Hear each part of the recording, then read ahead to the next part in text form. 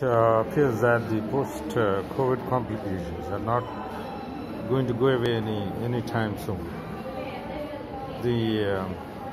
Most of these moderate to severe cases develop cardiac and respiratory issues post-COVID, and some of the cases end up in mortality or morbidity. Now, what seems to be a solution might rather seem silly, because the masks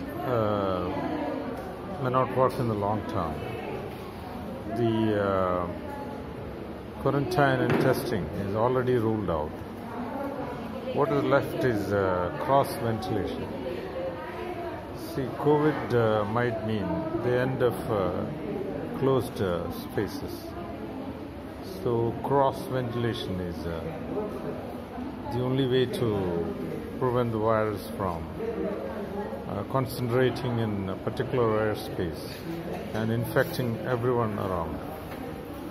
But then in extreme inclement weather, whether it's heat or cold, this cross-ventilation may be highly impractical.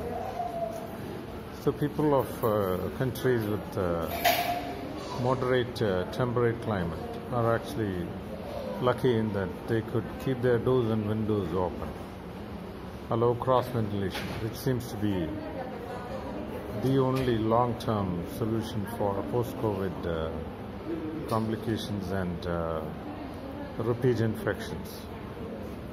So we have to learn to live with the SARS-CoV-2 virus rather than find a permanent solution which seems totally out of question.